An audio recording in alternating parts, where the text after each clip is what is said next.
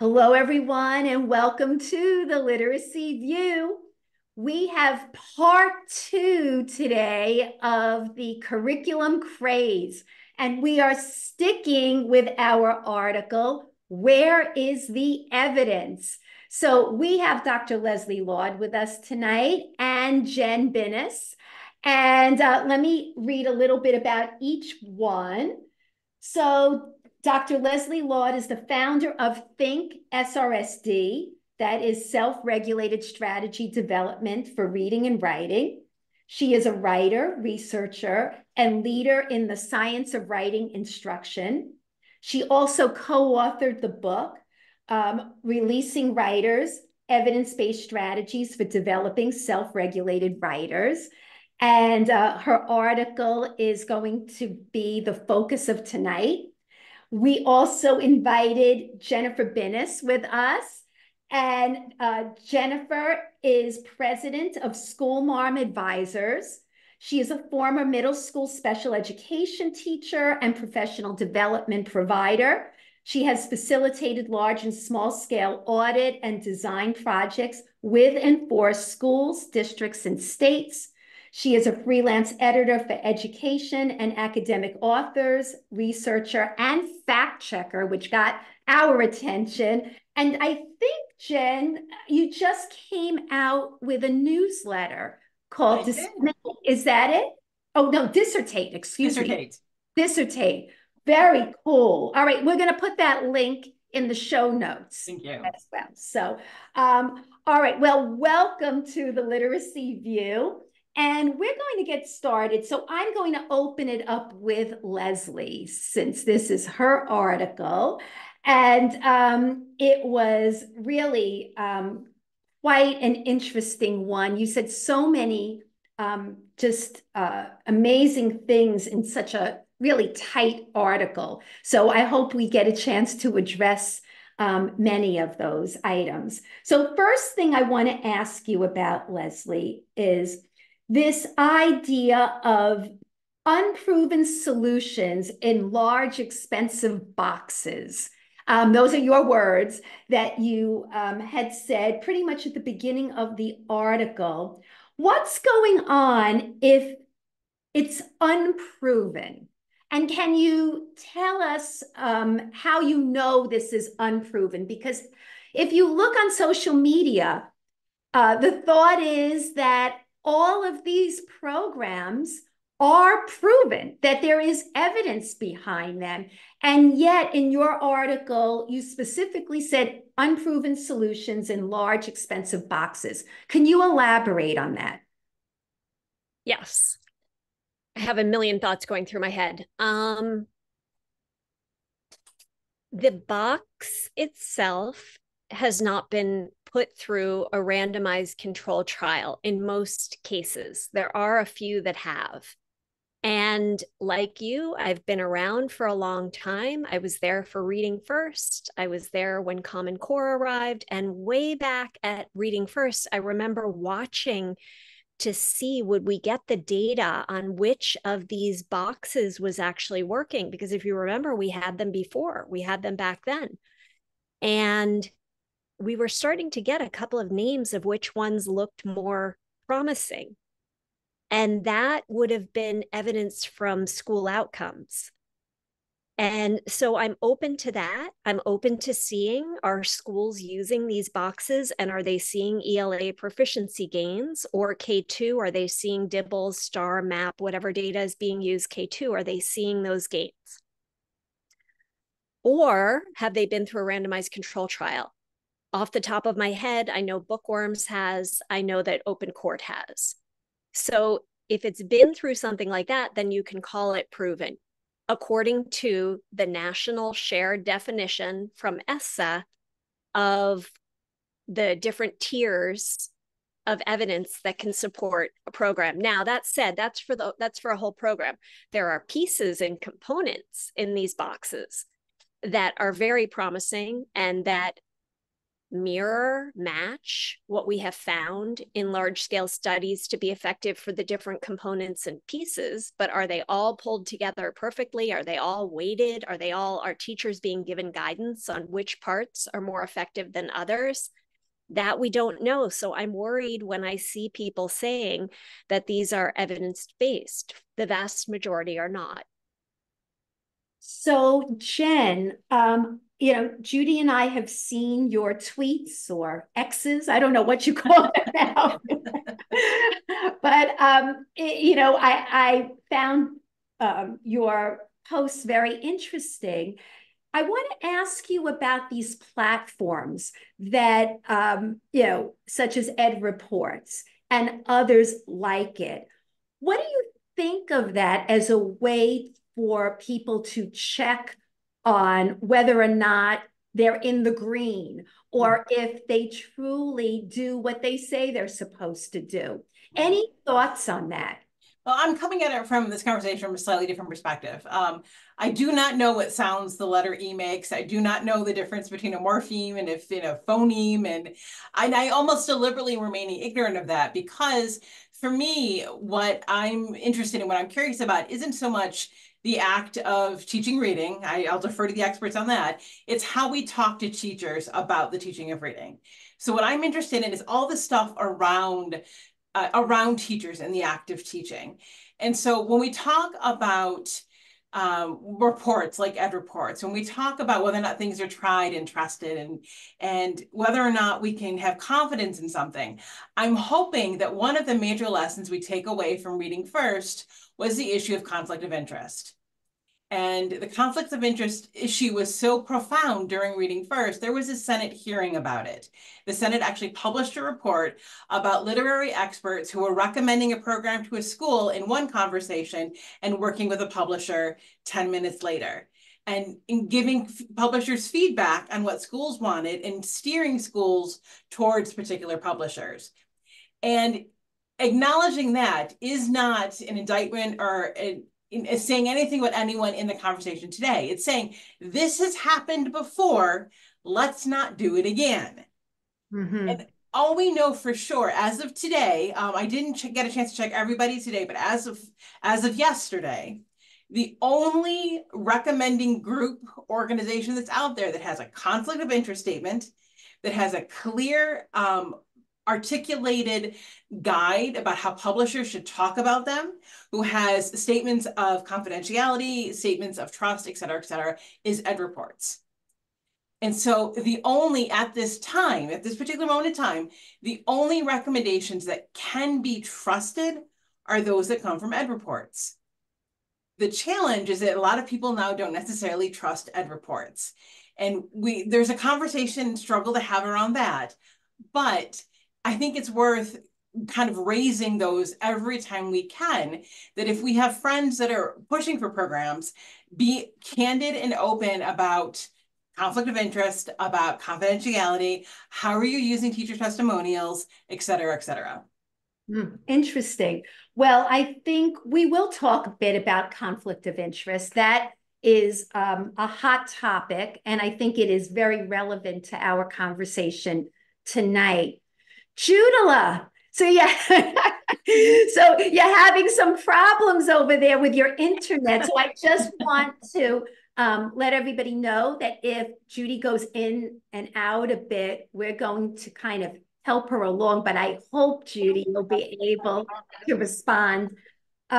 So Judy, you're listening to what Leslie said about evidence-based, and that really as a package, we're not really seeing the evidence, although there are parts of programs that clearly have evidence to it. But, how do teachers know? And they're left to have to figure this all out. And then, Jen is talking about how some programs could be pushed and steered in the direction, and that could be a conflict of interest. Any thoughts that you want to add right now and comments to what either Jen or Leslie said? So thank you both for being here today. We were really excited. I'm really excited to have a fact checker here because my own son, that's his side gig. He goes to Ithaca College and he does some fact checking now too as a freshman. So I think that's really exciting. So from a teacher's perspective, because I'm still in the field, I still work with kids and I coach, this is extremely concerning. It's extremely kind of annoying. And I think, initially so many teachers, we were so excited that, we're moving towards structured literacy and we're going to get these programs with all these bells and whistles. But now that, implementation started, I don't know how much science there is on, implementation. And then you'll ask online on Twitter, like I woke up this morning and I saw there was a Twitter storm and I couldn't be online most of the day because I was at work. But you'll see somebody will post a report or some piece of evidence. And to be honest, I'm very active in the field.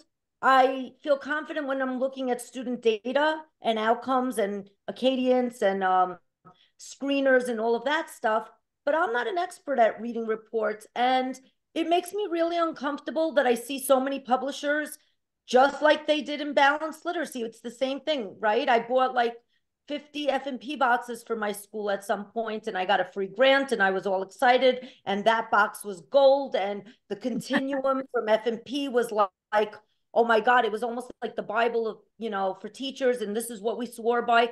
And I feel like we're going in the same exact direction of, thinking that there's these magic boxes that are going to have all these solutions and that everything's going to be perfect. When in fact, a lot of people are posting stuff about, oh, this sucks or HMH sucks, but you're not telling me what's so great about your program and you're not showing me results and the evidence about student outcomes when you're making those statements. It's very easy to say something else sucks without having the research and data and evidence to show me why what you're doing or your program is so wonderful. I want to see more data, and I don't want to just see data. I don't want to just see data. I want to see data with similar demographics, with similar kids in similar poverty levels, possibly. Looking at data Apples to and apples. looking at outcomes is a serious Good apples point. to apples, Faith. Thank you. I'm going to cheers. Yeah. So I don't trust anybody. I don't trust anybody right now. At this point, I don't either. I think you make a very good point that we need to see results. And I think that's exactly what Leslie was talking about, that we need to see these model schools and evidence. So Leslie, tell us a little bit about your vision from your article that you're not seeing now, but you think that that's the direction we should be going in. Just again, this could be opinion, but give us some background about what you were talking about when you said we need some model schools. Tell us what you mean by that. It's the oldest sales trick in the world to say, buy now and you'll get a discount, buy now, and create urgency. And we're all hearing that and seeing that. And I don't know what the rush is. I think we need to be slow and deliberate and think first. And in the article in the end, I linked to the idea of bright spots, which was, I believe it was Vietnam during Feed the World. And we had gone in with all these Western notions of how we were going to fix hunger in these countries and superimposing them and not making any headway. And then some really sharp guy went in and said, well, wait, what if we flip it and actually imagine that there are funds of knowledge and that these people know what they're doing? And what if we look for the babies who are the strongest and the healthiest and then study how did they get that way? And they went in with that kind of open-minded, respectful view, and they found the kids, and then they figured out that they were mixing in tiny little crabs to the rice, and their babies were fatter and healthier and stronger. And then they began having them teach that to other moms.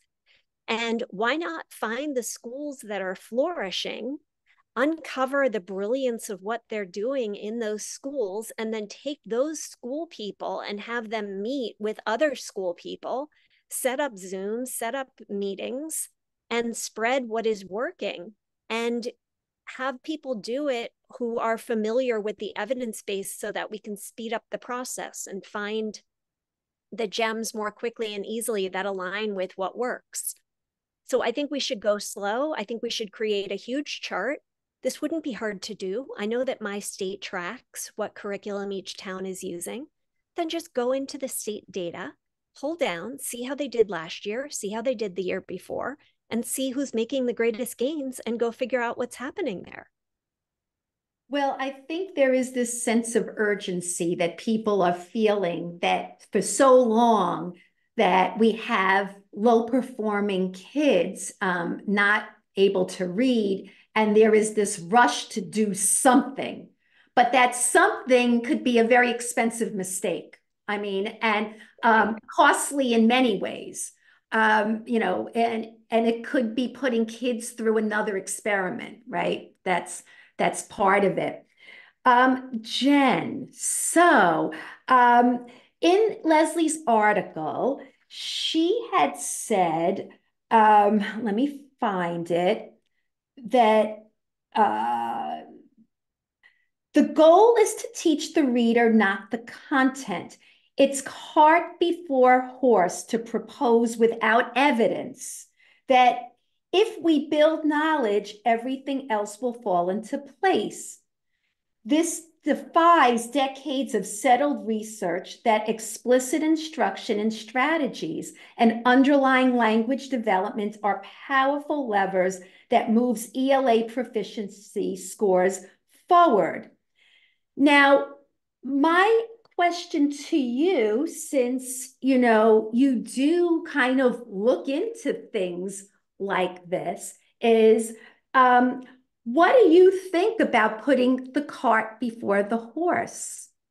I think what I focus in on, and kind of where what I'm interested in, is the unintended consequences of privileging test scores. One of the things that we know right now, we're kind of working through it and kind of coming to terms with the fact that one of the consequences of No Child Left Behind may be that science and social studies are pushed to the back. When schools had failing test scores, when they saw their names on the bottom of a list, they said, we've got to raise those test scores. Let's jettison science and social studies.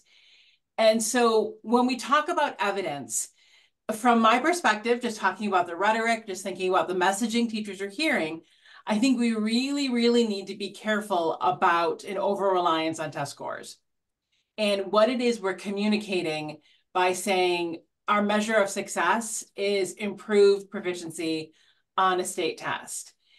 And so if one of the fears is replicating the mistakes of reading first around conflict of interest, there's also the fear of replicating the mistakes around chasing test scores. And I appreciate the value of honoring schools that are doing it well and celebrating schools that have success. I just think we need to be very, very careful about how we communicate those measures of success to the public, that we don't repeat the message, it's just about the test scores, it's just the test scores.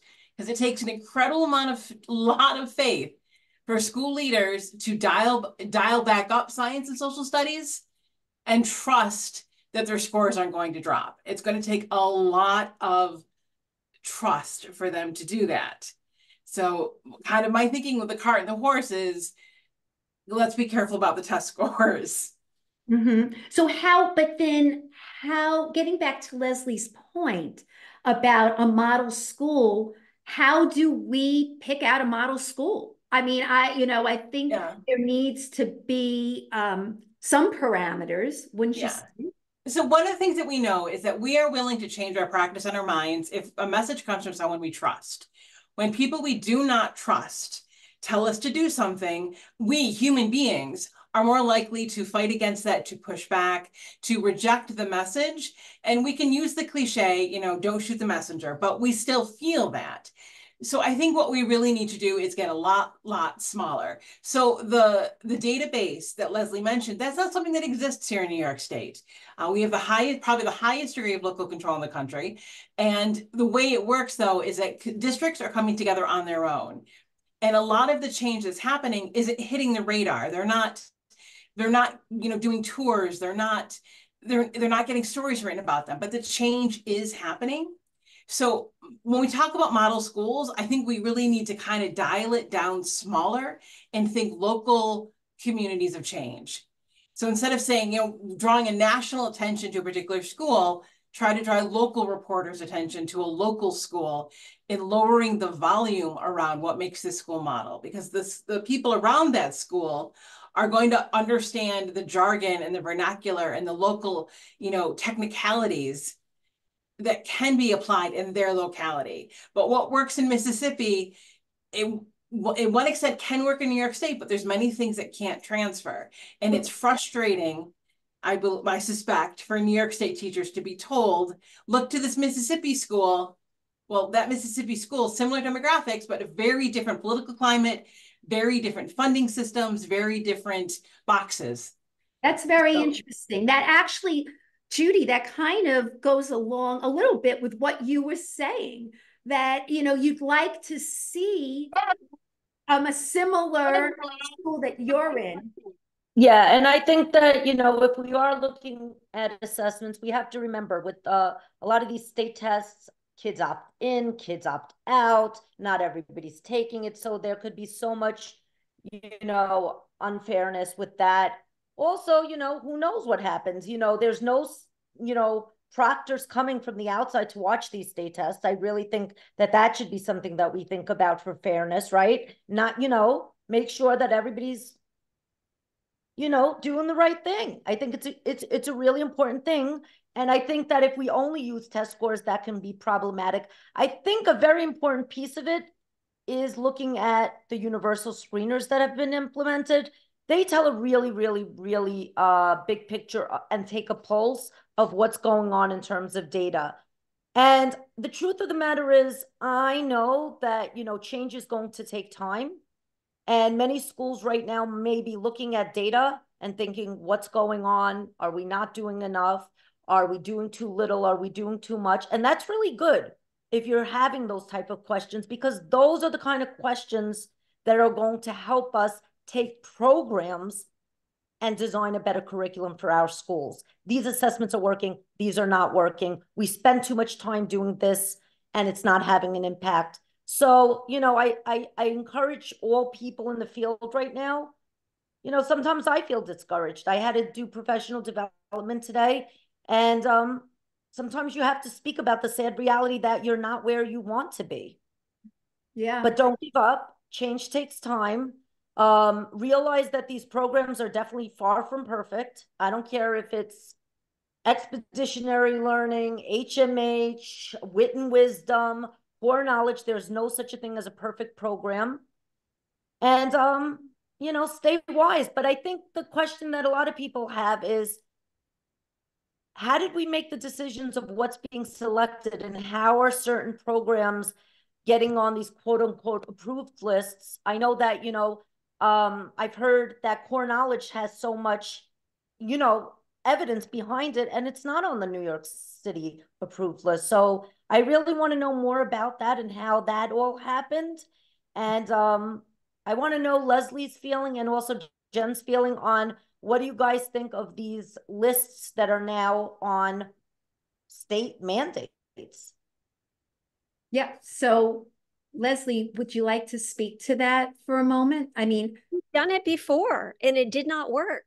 It did not work to have these boxes appearing in the schools. Maybe they helped make some shifts. I will admit that.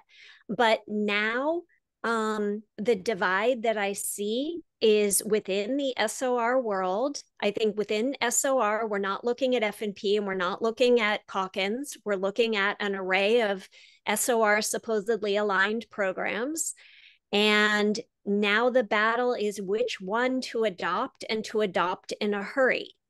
And I'm really worried about the millions and millions of dollars that are behind this that nobody's talking about. These companies have millions that they can pour into marketers. And then these marketers are professionals who know how to apply the pressure and manipulate unsuspecting teachers who are not trained in rhetoric and are not trained in how to identify marketing when it's happening and are falling for classic marketing sales techniques. And then schools are spending millions of dollars. And this is not trivial. My state, Massachusetts, got $1.8 billion in 2020 during the pandemic. Where is it? What happened to our schools? Why are our scores not up? But I do know that millions and millions were spent on curricula. Who negotiated that? Who brought those people in? Why did they spend it on that rather than investing in coaching or academies to bring up the knowledge base of teachers? Where did all of that go? And Jennifer talks about conflicts of interest, and she said that Ed Reports is the only one out there with a conflict of interest statement. I would love to see organizations like the Reading League, who I do trust, put out a conflict of interest statement. The new Curriculum Insight Project, it's not a nonprofit, so there won't be a 990. With the Reading League, we can look at the 990 and we can see who the donors are. And I actually looked at the people and looked them up.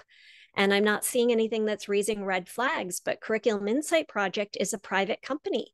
We don't know who the donors are. They could be the curriculum companies that are being recommended. And then that weakens my trust in what they're recommending and why. And well, then I want to hear what Jen has to say about that, since she's the fact checker. And I was explaining to Faith when we were chatting before, I do want to clarify that fact checking always happens before something is published. So fact checking is something, that the author gets to choose whether or not to keep or change information. So when people are fact checking something that's out in the world, it's not really fact checking, it's critiquing. We may colloquially call it fact checking, but the fact checking is confidential between me and my clients. But it kind of to build on what Leslie's saying, I think one of the things we have to be careful of is the time scale. Everything right now is just moving so quickly.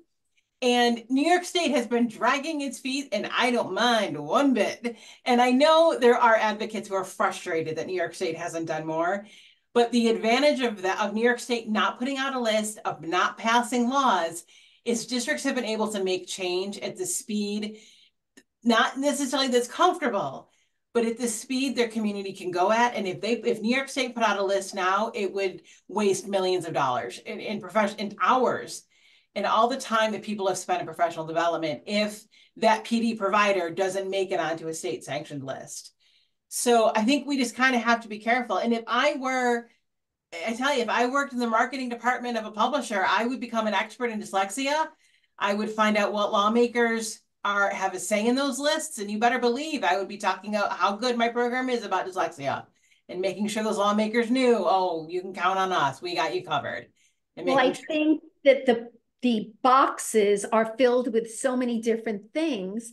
I think that it targets all different types of learners, English language learners, as well as kids who might be lagging behind in their reading. And that's the whole point. It's filled with so many different things that you can't possibly do it all. So it's up to the teacher to pick and choose.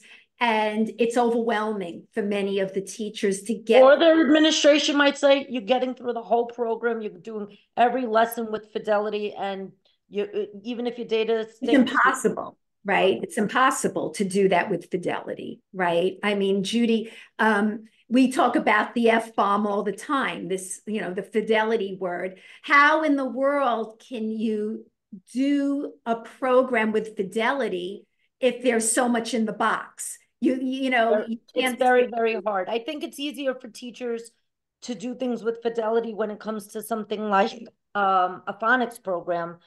But when it comes to the knowledge building portion, especially, when kids are just learning how to read, it's not that easy. And my concern, everybody's using this word knowledge building every day on the internet. It's like the big thing. Knowledge matters, knowledge this, knowledge that. And I'm sure all four of us are in agreement that knowledge is very important. But my concern is when kids are just learning how to read, whether they're in K or 1 or 2, that's a very serious process. It just doesn't happen through the power of osmosis. It is a very physical thing. It's a thing that takes a lot of time and energy and attention. How do you point? How do you decode a word? How do you slide through a word?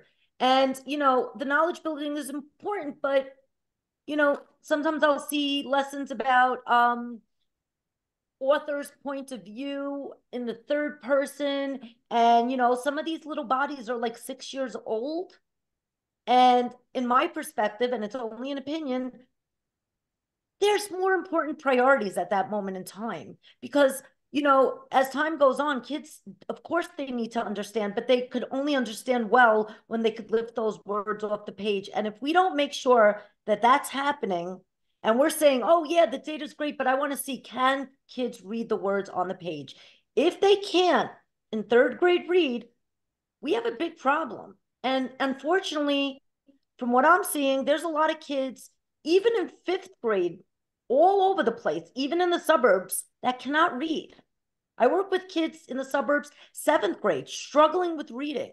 And nobody's really talking about that. Everybody's throwing this knowledge word. And yes, we know it's important.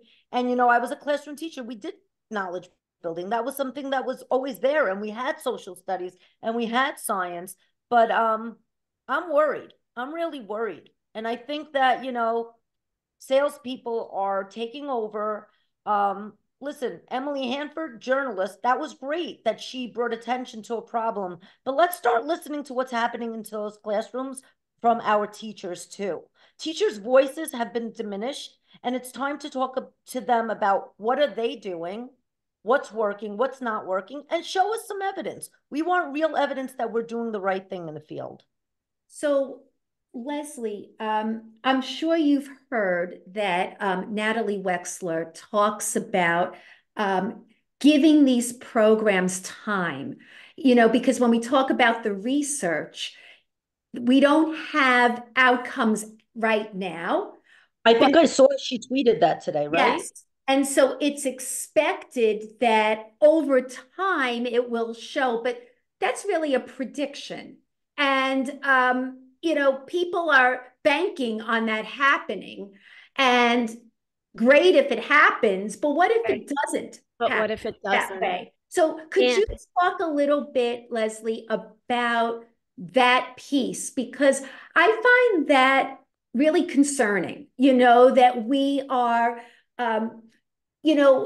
hoping that because we would say, oh, well, knowledge is cumulative, and it is. Obviously, it is cumulative, but that still doesn't mean that the program, which they call, of course, the curriculum, is going to prove to be one that produces, as Judy said, gains in children, like results. And this is the actual quote that I saw online today. It took years for the effect of a knowledge building curriculum to show up on tests like standardized reading tests. If those curricula don't yield quick results, it might just take more time.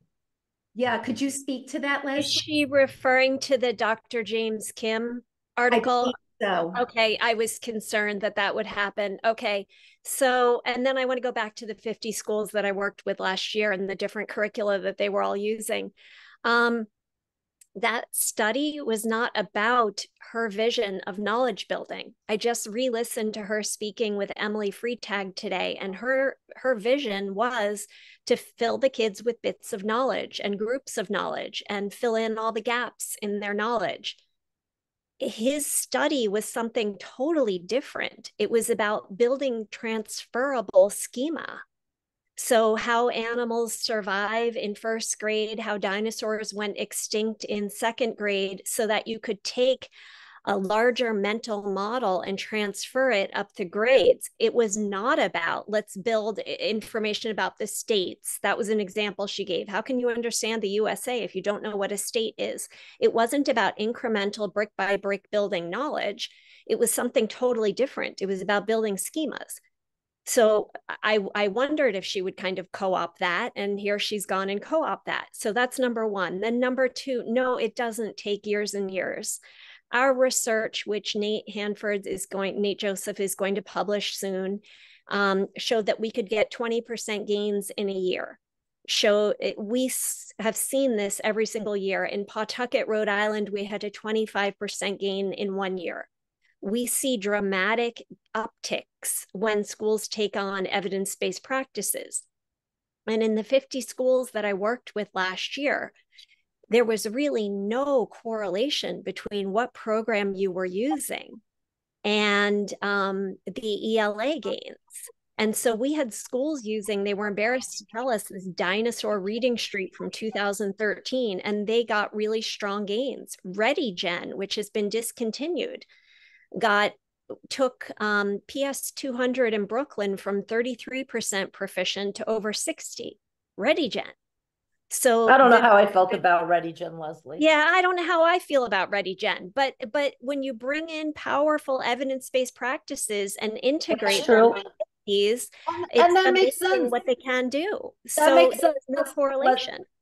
Leslie, do you know that makes sense? And I'm going to say something controversial. I think I said it on another evening. I worked in a school, and they were a different school in the past as a coach, and they still had, Lucy, but we made some modifications to it, like not looking at pictures, like decoding words, and sliding through a point of difficulty. And even with that, yes, it wasn't the best program, right? It was flawed and it wasn't structured enough. But like, the point is that whatever you have, you can make gains. And I think one of the most important things that I've come away from Faith, from learning from Maureen Ruby and all our other guests, is pedagogy is very important. And there's not enough discussion about pedagogy. So I think pedagogy should be the new buzzword. The problem is that it never will be a buzzword. Do you know why? Because there's no money in it. Yeah, bingo. Marketing right companies, right? They're up in the multi millions. We are not playing around. Like, I've been really worried about doing this podcast because is somebody going to come after me? There are millions and tens, maybe hundreds of millions on the table.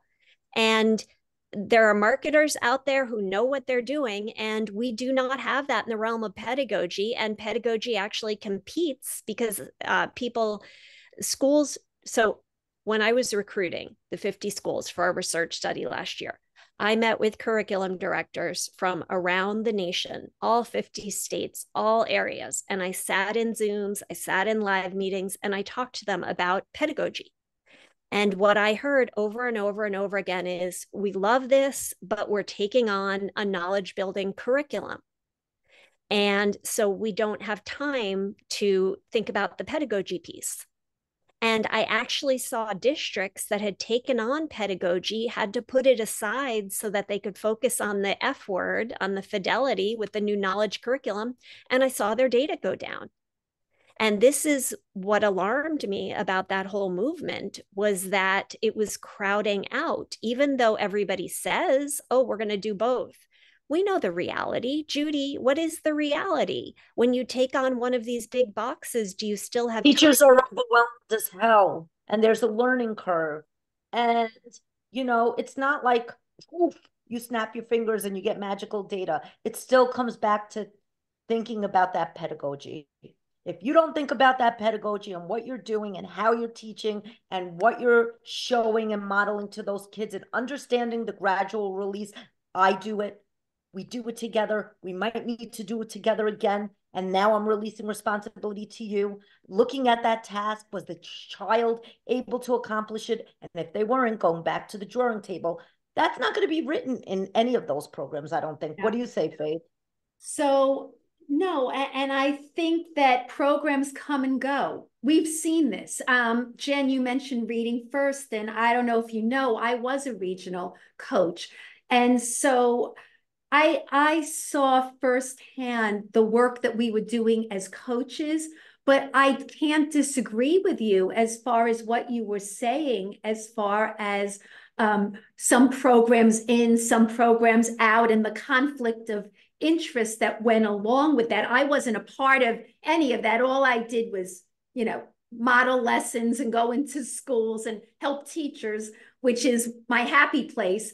But Jen, let's switch to this conflict of interest.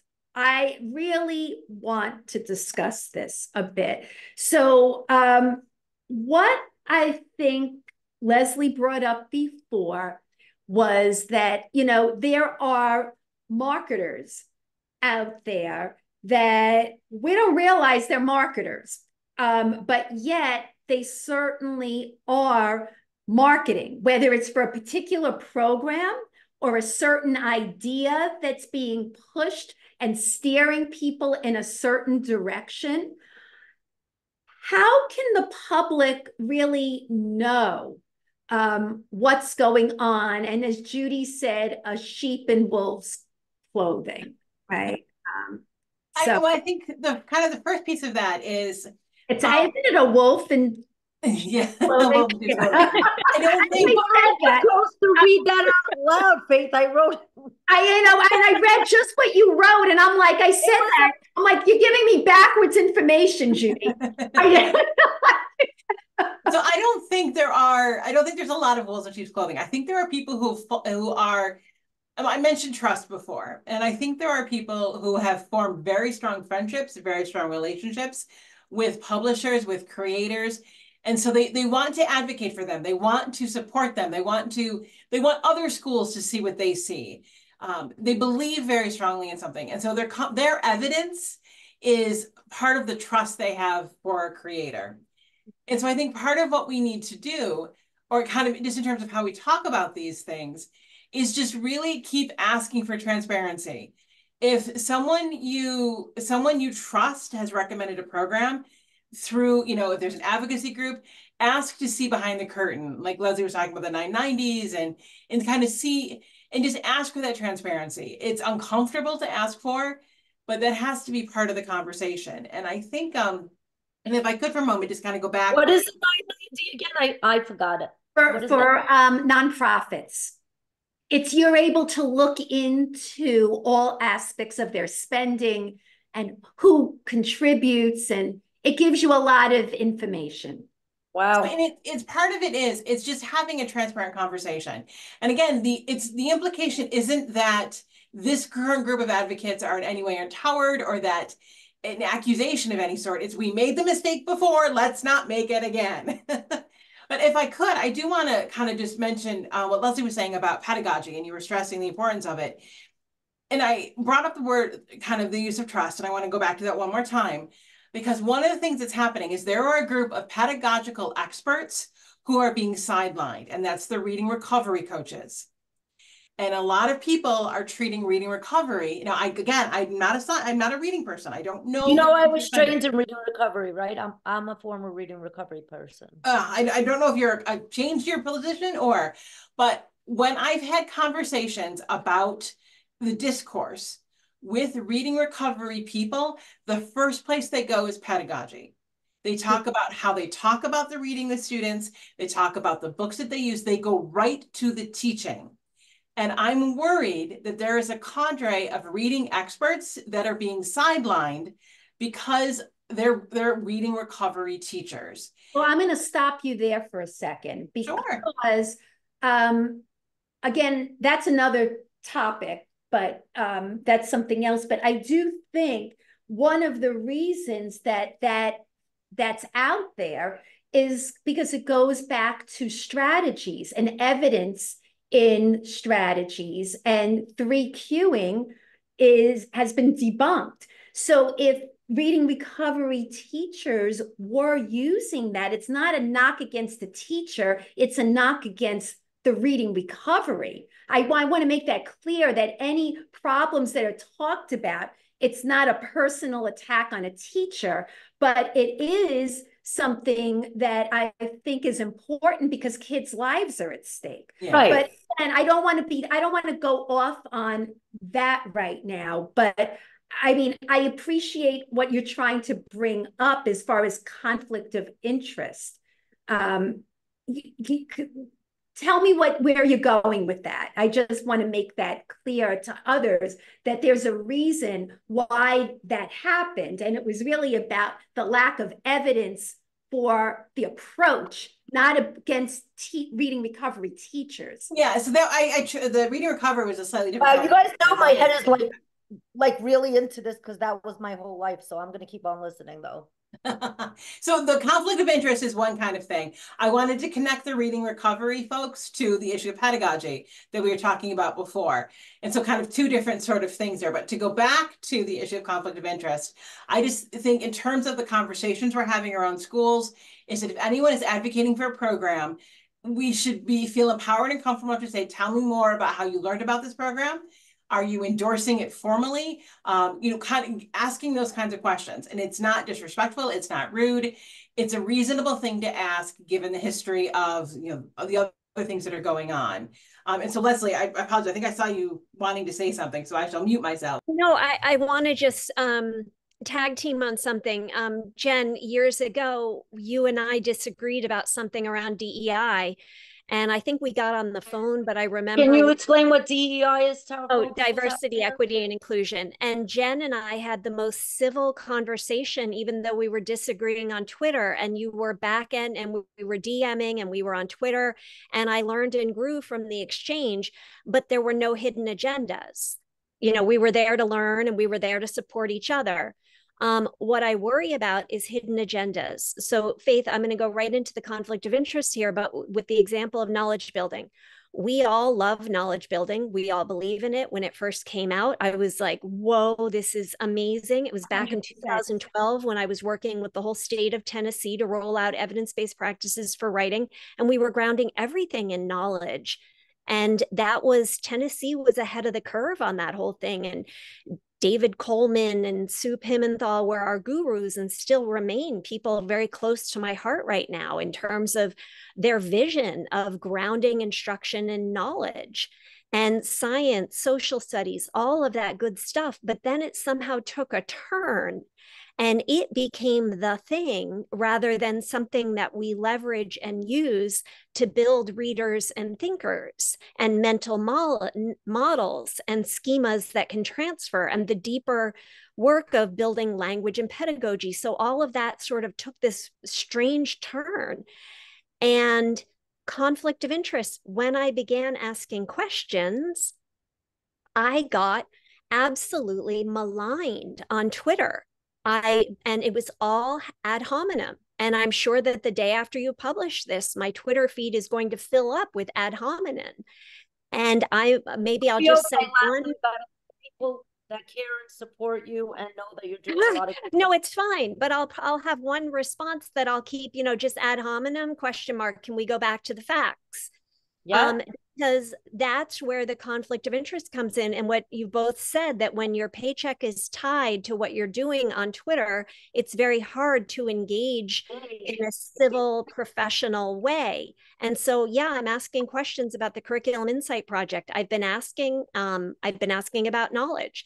And instead of getting reasonable responses, I'm getting ad hominem attacks. I'm getting all kinds of responses that are not just answering the question of where is the evidence for knowledge building? I can't find it. I know that there was a major study in the UK that showed that foregrounding knowledge itself, the building of facts, did not work. What James Kim did was something very different.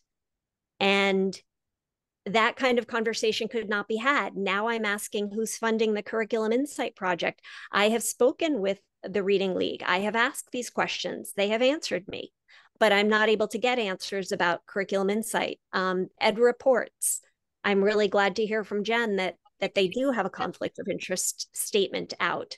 That is interesting to know. But why is everybody, Leslie, like when I go online, why is everybody saying you can't trust Ed Reports? You can't trust Ed Reports. Don't trust Ed Reports. Why? It's fascinating. With the day they came out, I went ballistic and said, hello, there's 4 pillars in it. I said, where's the 5th pillar for evidence? And there was an IES guide that I kept attaching to all the conversations and saying, aren't we going to be looking at evidence, some kind of evidence? But they were looking at how glossy the pictures were and how well they aligned to the standards, but there was no evidence pillar. So I was leading the charge and I was getting silenced and, yelling into a cave. And now all of a sudden they must have done something. I mean, Judy, the only logical conclusion is that because they think HMH is okay, and that conflicts with the agenda of the 2 people who are out there who are really leading the brigade against Ed Reports. I mean, really think about it, Judy. There are 2 people leading that brigade. Something must have happened. Think about people. I just try to think about movements. And I think that there's movements and clubs right now. And I'm definitely not part of any club. I'm an independent. And I'm going to keep asking for answers. I also want to go back to what Jen said about reading recovery. I think that, I can't stay silent on it. I want to give a shout out to so many reading recovery people that have been messaging me. When I was part of that community, there were really open-minded people that were lifelong learners. And there's many people making those shifts, especially with the decoding piece and the kind of books that they use in the classroom and not using the queuing system. Kudos to you guys, but also there were many things that were evidence aligned, and they're a big part of who I am still today in the way I teach writing, in the way that I use Conan boxes, in the way that I work with kids with phrasing and fluency. So kudos to those. But can I just stop you a Yeah, second? you can, Again, but I think we're going off on a tangent because this is not about reading recovery now. I mean, Jen mentioned it, I know and she that's mentioned it, but she mentioned it about conflict of interest. And I think I mentioned it about pedagogy. I mentioned and it about pedagogy. exactly. And when it comes to pedagogy, that's why I'm so tied to pedagogy. That was instilled in my bones. And that's why and I do believe that is where we all are at right now. We all believe that we have to build teacher knowledge and school district knowledge about how to choose a curriculum that they are part of. And the program is not the curriculum. The program is the tool. The curriculum is what needs to be taught. All those important but I pieces, think people are having trouble. but they're being tied to a program, and people are being forced to pick something that is not what it's meant to do. It's just a tool. So But I don't think schools really are prepared to deal with the they're not development prepared. quality That's the curriculum. point. They're not prepared at all. I'm not prepared yet. But I still need work. isn't it funny that the critique of ed reports is not so much where is the evidence? I can't bring up right now what the critique of ed reports should be, but the critique should be where is the evidence? And I get it that test scores may not be the end all be all, but we need some way to measure the effectiveness of a curriculum. And where are the calls for measuring? Instead, there's just calls, adopt this quickly, it's got good knowledge or whatever. I got to give Leslie a cheers. Go ahead. You want me to join? And if we don't get there, Judy, just to try and say something helpful, then let's just go back to what we do know works. We know explicit, systematic. We know that cutting the noise, the AIMS symposium today was amazing about decluttering and just doing what works and shaving down and getting to figuring out what in whatever we have does work and using that rather than getting caught up in this marketing craze. I think that's part of the issue. Jen, you were saying that you wanted to talk about pedagogy, and I saw you smiling before when some comments were being made about different aspects of what Leslie was talking about with conflict of interest. Could you elaborate on what you were saying? Well, sure. The point I just wanted to kind of highlight, what was making me smile, is that a lot of this is just interpersonal dynamics. We have in-groups and we have out-groups, and we have people we trust and we have people we distrust. And I know we want to move systems in. We know we want to make sure every child leaves school able to read. But I always kind of go back to the idea that when someone changes their mind, we can either say, well, it took you so long. Why didn't you do this 4 years ago? Or, I told you this 6 times. Why didn't you, why are you agreeing now? Why didn't you agree on the 4th time? Or we can say, I am so glad you're here now. Can we talk about this? I'm here for any questions that you have. I agree with that. Anything along. And so I think part of that, a lot of the Twitter dynamics are because we're not talking, we can't see, we don't get a lot of the media, we're, reaching conclusions. And so I think in terms of the discourse, in terms of the rhetoric around all of this, having conversations offline and having those conversations away, keeping things smaller, closer, more local, letting people talk with people they trust, and kind of celebrating small moves in whatever form they may take. Mm-hmm. And asking people who are doing formal recommendations just to be more transparent in what's going on behind their recommendations. I really love that, Jen. And I think I'm going to try this on Twitter and say, hey, let's Zoom. Let's jump on a Zoom for 20 minutes. Yeah. Yeah. Go, Jen, you get a cheers. Well, what about the BS button? I think that we haven't used that at all. So, and well, let's talk about that.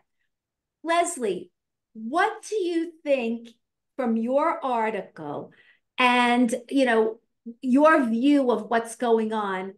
Where's the biggest BS flying? What's the problem here in terms of just say it and without names, but what are we talking about? I see the BS flying. I know that there's a lot of BS going on. I'd like to hear your opinion. I think we need data. I think we need evidence. I'd like to see evidence of the approach that I work with, self-regulated strategy development, foregrounds, SEL. That's been lost in the conversation. I'd like to see growth in kids' joy in their social emotional learning, in absolutely loving writing, feeling like it's their favorite time of the day or whatever they're learning. I want to see that piece. I want to see the scores going up. A big BS I'm seeing is that I see data come up, but it's skewed. And I'd like to see some kind of person. Why? Why is it? Let me stop. Because you see people putting up how they moved in the rankings, but not in the ELA. But then you find out that their rankings were a mixture of math and literacy, and they're talking about literacy when they put them up. Oh, that gets a big BS, right? Yeah, or you see Lucy Calkins put up grade 3 moved, or some company had put up grade 3 moved. Well, you worked with the whole school. Where are the other grades? So we need some kind of independent. You can't have people just throwing out data and then getting 20 likes. Hey, that's great. Look, the data went up. And then you look at it, you're like, but wait, that's grade 3. You were in the whole school. Mm-hmm. You have to, or we heard of one school out of 500 that made some nice gains with this. Well, where are all the others? And who is tracking all this? Jen, what do you say about BS? What are you seeing that's a big BS issue? Even though reading is not your thing, but just terms of BS going on. I will absolutely plead the fifth, but I will say to put a plug out for my profession, not me personally. I think a lot more report writers need to hire copy editors, and a lot more report writers need to hire developmental editors and fact checkers, research checkers. I think there's a lot of people who are very, very good at Google and are very, very good at finding sources, but haven't yet developed the skills of research. And sometimes they're putting out reports where they're making claims that don't quite match up with their arguments. And so I would advocate that if anyone is feeling as if they're maybe offering a little bit of BS, the Editorial Freelance Association has a directory. You can find copy editors. You can find all sorts of researchers to help you just double check your work before you put it out to the general public. Judy, BS flying. What do you think? With Jen, I think, I didn't really know a lot about fact checkers until I have one at home. I think it's definitely something that, especially journalists are writing a lot of articles. And I wondered, Emily Hanford must have used fact checkers, no? How do we know who's using fact checkers and who's not, Jen? Reliability of the source. For example, different news outlets have different levels of credibility, and you can Google them. APM is considered. You can just put in APM level of credibility, Forbes level of credibility. They're very different. But you know what it is? Teachers are just trying to get through the day, and we're just hoping that the information that's shared with us, we want to make sure we drink a cup of coffee or get our kids to school or can write a lesson plan. It's just very overwhelming for all of us. And I hope that, we just come up with solutions. I think this whole dynamic on Twitter, it's like a Twitter storm. And I just want the storm to go away. It's not going away, honey. It has to go away. You go off, but it's not going away. It has to go away because you know what? You could feel when people are out there for the kids. Judy, and I don't think that everybody's out there for the kids. Find the Facebook groups.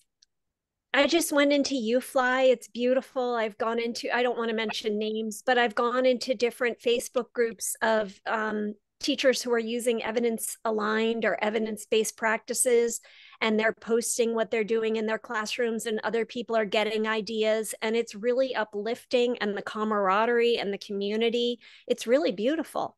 Can I ask you something else, guys? So these programs, right? As expeditionary learning, it's not new. Right.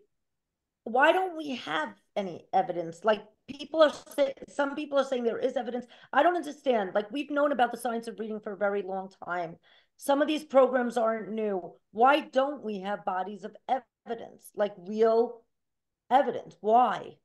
Comes Like, back to why? that grid that I want to make with the name of the school, the contextual factors, and then the ELA growth outcomes. I'd like to have But that why chart. are we still talking about this for so many years? Why? Judy, you're asking $1 million question about how public education in America works. We're getting late to the end of our podcast here. I'll have to tackle that another time. I think honestly, I think Judy asked a good question though, that if certain programs have been around a while, shouldn't we have something more than what we have? And yet we really have very little evidence. Judy mentioned that article that came out recently with Jill Barclay, I think, is the journalist.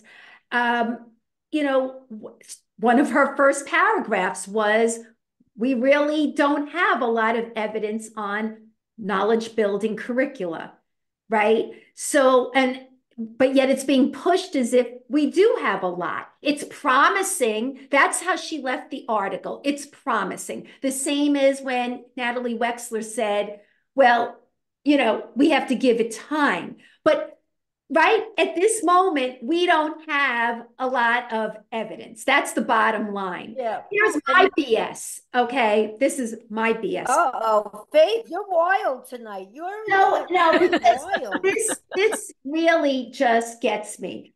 I don't understand how we have nonprofit organizations getting money, supporting the nonprofit with for-profit companies, and those for-profit companies have something to gain by contributing to the nonprofit company.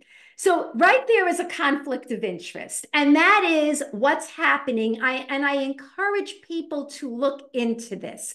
I am not going to name the nonprofit, and I'm not going to name the for-profits. All I will say is that if you look at certain nonprofits out there, they are getting donations, money, funding from the for-profit publishing companies. And then they're doing their work, and they're going out and pushing only those four and denigrating the ones that are not on that list. Bingo. So how is that a nonprofit? That looks like a profit to me. That is a profit. We need good marketers, and these people are passionate, and you have to, like a worthy adversary, like you have to admire them. They love kids. They love what they're doing. They're amazing people who care about kids and believe in what they're doing.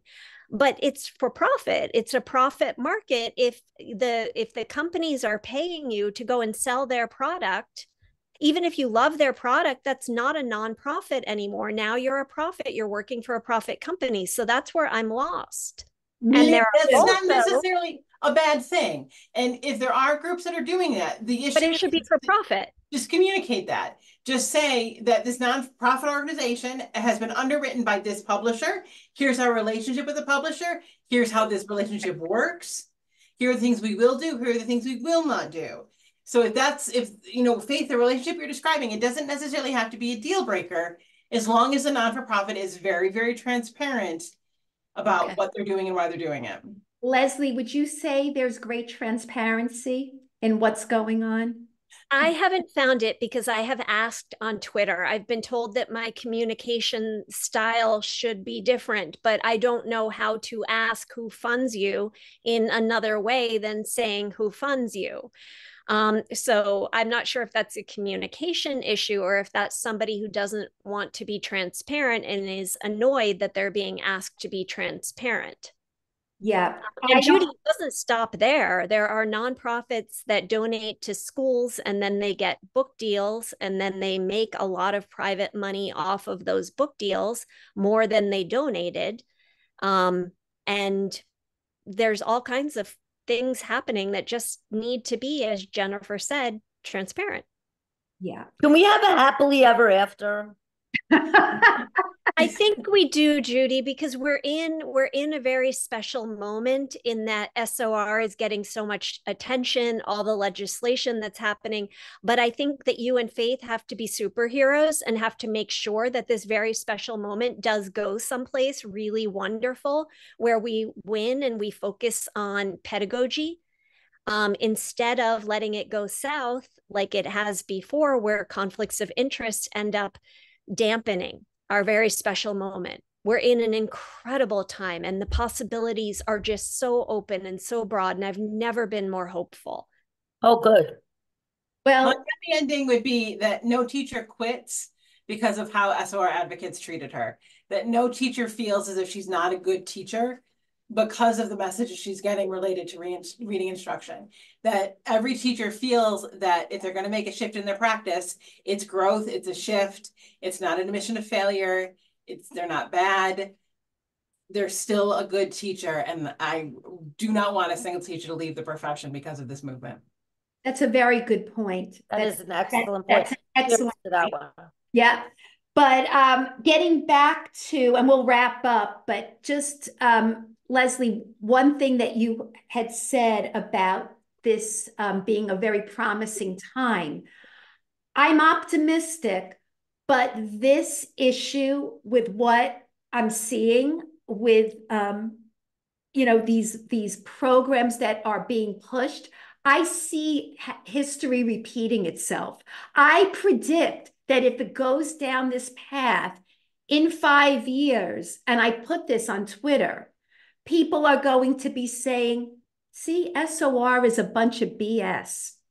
And that's what's going to happen, because if we keep making these same mistakes again and again, it doesn't matter what's in the box or what's being pushed. It's the pattern. I'm seeing a pattern again repeating itself. And that's, to me, a problem. So any last thoughts from any of you that we didn't cover? Anything else that you want to say? Judy, I mean, Faith, I just want to say it could be you that is helping to save this because you're shining such a bright light on it. Judy and Faith, because the two of you are shining such a bright light on it. Judy, do you feel like you're better equipped to teach children to read now? 1,000%. And I could actually. Well, then there's your hope. I can give credit to the You New York made a City Department shift. of Education. You know, I got trained in reading recovery. Then things shifted into structured literacy. And I have learned so much in my journey in the last 7 years. I mean, I feel great. And isn't that your hope that more people will do? And with Abby's, goodwill and world peace kind of attitude here of let's bring people together and let's not make teachers feel bad. Let's not make Judy feel bad about what she did. You meant Jen. Did you mean Jen, not Abby? And Jen. Oh. James. that Jen is here saying, we need to bring in the teachers and call them in and bring them along. I agree with Leslie. I'm with Leslie. I think just, teachers just need to understand, what are we doing? Why are we doing it? And how is it going to help children? Mm-hmm. And how's it going to, and make sure that our tax dollars are going toward the PD that changed your world and not toward a big expensive box that's going to that's actually a really good point. Rich. We have to really be careful with those tax dollars. There are tax dollars, and that they should go toward love and transformation and but how can the average person helping each other along? Leslie, that sounds all great, but how can the average person? It's going to be person to person, just like Jen What Binis did you do? said. Hey, Department of Education, please give No, it's going to be teacher to teacher, getting together at PD events, mentoring each other and teaching each other. It's not going to be a big box that arrives. Maybe the big box is helpful and there's a place for it, but it's really going to be teacher to teacher.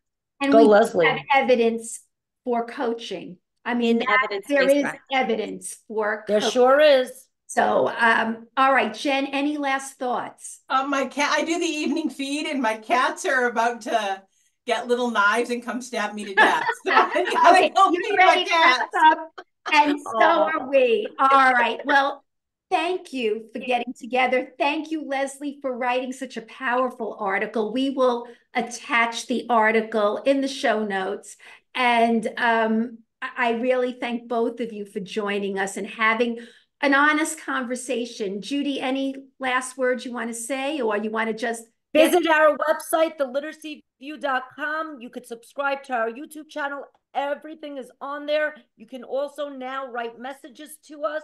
We're getting lots of messages, and share the work that we're doing. Share it on your feed, share it on other feeds. That's the best way that we could all make a difference, one view at a time. Thank you, everybody. Have a good night. Thanks for the invite. Good night.